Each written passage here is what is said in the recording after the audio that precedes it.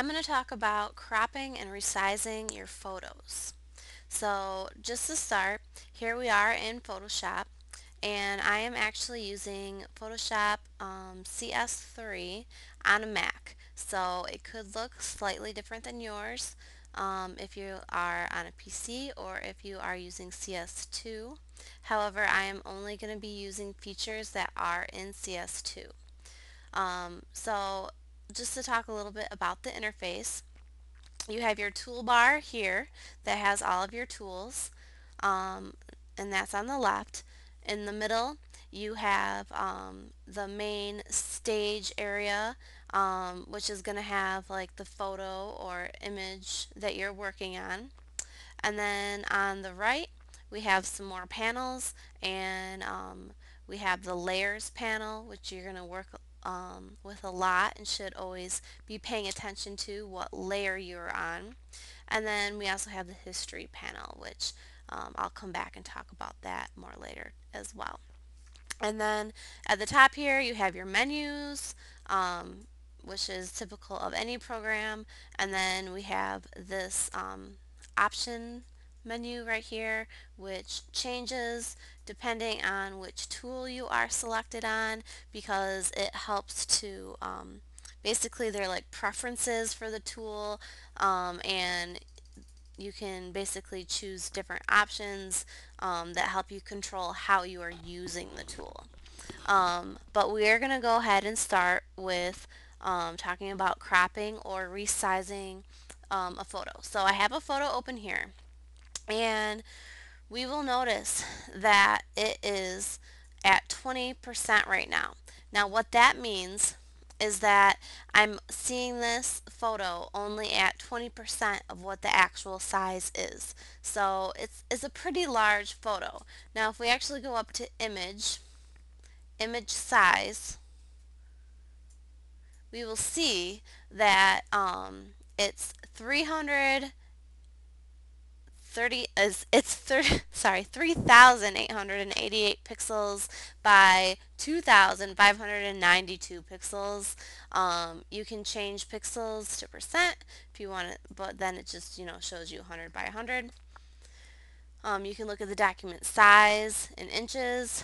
You could change it and look at, one of the other options, but we can see it's 54 inches by 36 inches, which with a resolution of 72 pixels per inch. And we can see that the size is 28.8 megs. Now, this is a pretty large file. This file I took with my 10 megapixel camera, so it produces a very high quality image, which is very large in size. This would be great for printing photos with, like actually on paper photos, but if we're doing it for the web, this is much too large for the web and would create like a very slow page load. The larger your file size, the longer it's going to take to load in your web browser.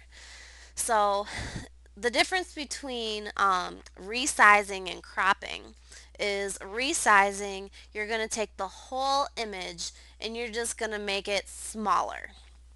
I don't suggest making things bigger because when you make things bigger, you lose quality. So you always want to go down. So it's always good to start with, the highest quality you can and then work down from there. And always save your original file so that you can always go back to it if you want to start from scratch later on. So here I am with this large image. I'm going to go into image size where I just was, and I'm going to make it smaller. I can do this by doing pixels or by doing inches. I'm going to go ahead and do pixels because let's say I want to put it on my web page and I know that I want it to be 200 pixels wide. It When you have constrained proportions on down here, it is going to automatically adjust the height. So you can see it automatically adjusts the height because it's going to keep everything the same but just make it 200 pixels. You can see that it went down significantly in size. It was 28.8 megs, now it's 78.1 Ks, so that's a very significant change. So I can go ahead and click OK. You can see it looks very small now, but also it's only at 20%. So we look down in this corner, it's only displaying it at 20%.